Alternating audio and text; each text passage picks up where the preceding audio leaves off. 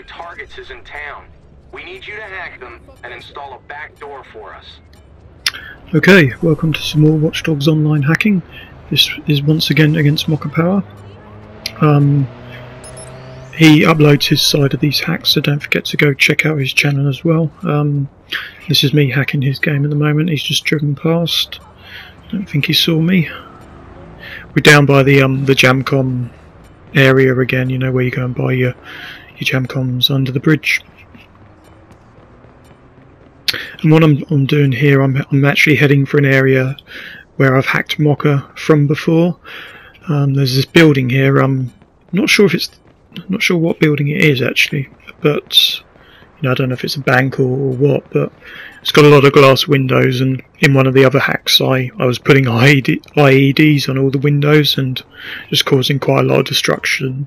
So here I'm heading for the same area and hoping to make Mokka think I'm in here when in fact I plan on moving elsewhere. One handicap I've actually got at the moment is that I can't carry many explosives. I lost all my skills recently. Some bug that meant I lost all my skills, lost all my money, and notoriety as well, which is a real pain. It means I don't have any of the notoriety perks, so the reduced hacking circle, profiling the invader by picture, all that's gone. And I'm still waiting for a response from Ubisoft on that one. So as you can see now, I've moved out of that building, and assuming he's busy searching up there. Problem I have here is that there's not much cover at all. A couple of cars, which isn't going to give me any cover really.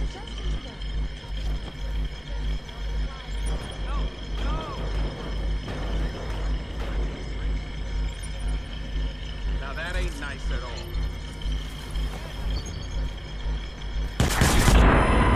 And as you can see, Mokka just creeps up on me. Got no idea how he managed to get to me there without me seeing him, because I was right on the edge of the circle, so very clever of him. So now this is Mokka's in my game, keeping an eye out.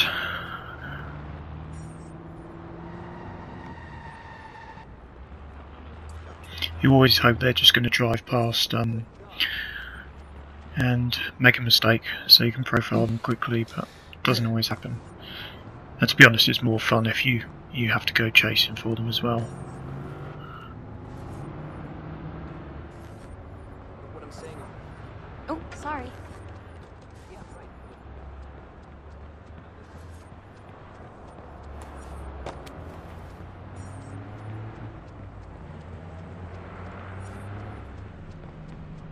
Out now. No, please! Get away, get away! Damn it.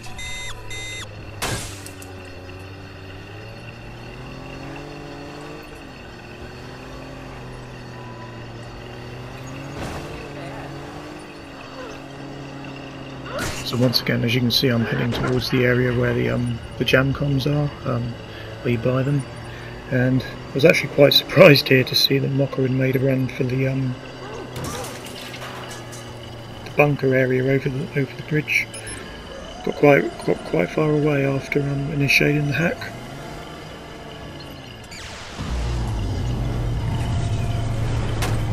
Fortunately for me there, Mokka initiated the blackout just a second too late, so I managed to get across the bridge okay.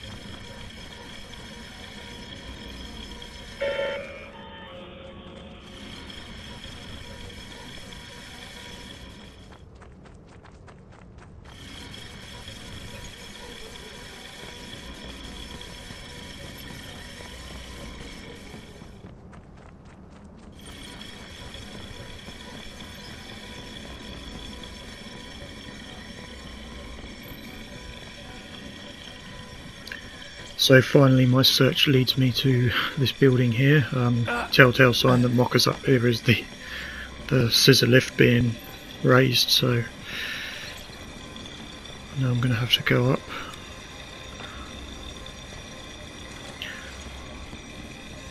I think the reason I'm not going up right away is I'm just checking he is up there, and as I've said in a previous video, a good way of doing that is running outside of the circle, because then you see the yellow hexagon, you see if it's raised from your position, it means they're up on a higher level, and he is. So I just wanted to check that before going up.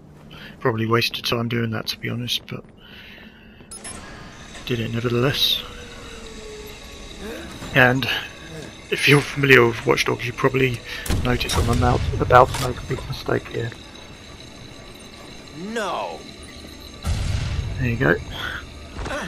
Basically there was a symbol warning me that there was an explosive, but I don't know, when you were just sort of rushing around trying to profile the target, you can miss things like that, and unfortunately for me I did there, and another win to Mokka.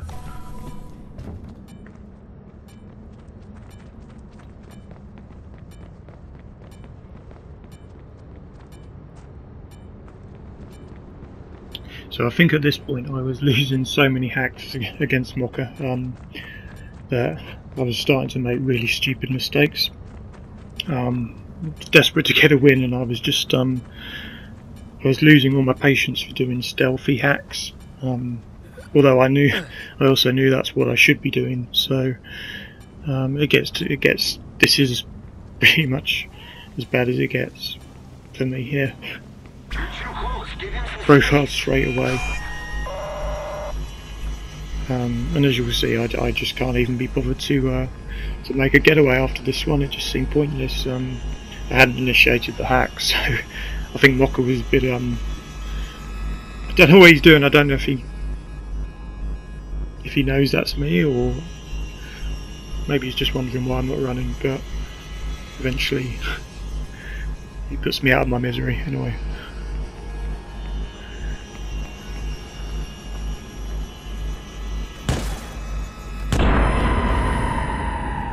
And because that was such a epic fail, I go again, trying to hack Mokka. Same area obviously.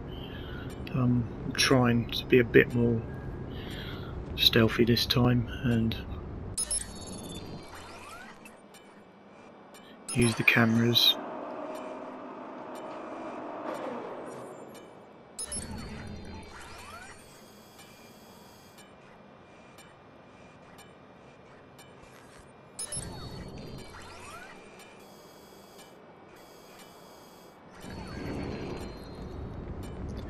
And then at this point you can see from the icon that Mokka's got in a car and is heading away, so I've got to give chase.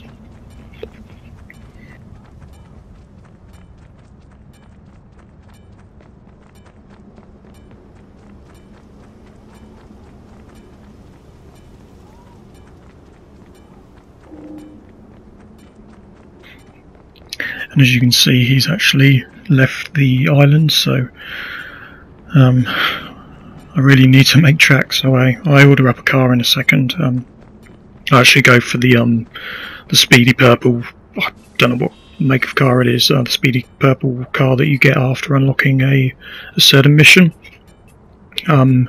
This is actually the car I tend to use because of its classic look, I tend to use in my Watch Dogs Noir videos, which I don't know if everyone has seen those videos that's watching this, but if not, you know, they're in my best videos so far playlist, and I'll put links in the description as well to the two I've done so far. They're a bit different to normal Watch Dogs videos. They're done in a sort of 1930s style. The first one I just did in black and white, and then the second one I did in a choice of black and white and a colour version as well. But yeah, I'm really pleased with them, so yeah, I hope you get to check them out if you haven't already. And as you can see, Mokka's got miles away from me. I don't know if he was just moving to a new area or if he was going shopping or what he was doing, but for a minute I thought he was trying to get up on the bridge until I got near and then realised well, that he's not there basically. And as you can see, I had to abandon my car already as I couldn't get it over the barrier.